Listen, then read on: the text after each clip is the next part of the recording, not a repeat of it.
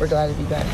After 4 games in a month, you're playing 10 games and 10 games in January, February, a lot less practice time. How much more important does that make practice? And does, as a player, do you prefer playing games over practice? I think every player would prefer games over practice. We just have to lock in.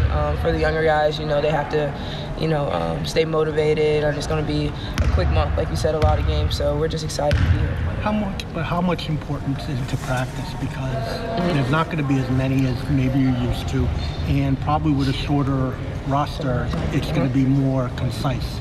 Yeah, I think all of our work was really done in preseason, and before. So we're not really preparing, the month of January for the games. Everything that we put in is before. So now we're just brushing up. So everyone has to be locked in. What is it like for you to have Coach back? It's good. We missed him, and we're happy to have him back. AAC schedule is ramping up for you guys now. Final one for you. What impression are you hoping to leave? We want to leave a big mark. It just shows what kind of program that we're a part of, just to be in this conference, to dominate. So. Did anyone ever use Gino's age against him in your recruiting view? Did they ever mention that, hey, he might be retired, or is that? A little bit. You know how schools are. Yeah, they did, but, me and him had that conversation, and, he's like, I'm here. So that was never really a big deal for me coming here and being a part of this program. So. Not sure this was asked before, but what's been the focus in the past few days, being back and preparing for the rest of the Well, first thing was getting our win back. We had a couple days off, so everyone's trying to get back on this shit. We were working on preparing for Wichita State and preparing for Baylor, so a bunch of offensive sets, defense, really pressuring the ball and getting out in the passing lanes. So. Do you feel like the offense is in a good place? I know you guys had, obviously, a good showing at Oklahoma, but coming off of that too?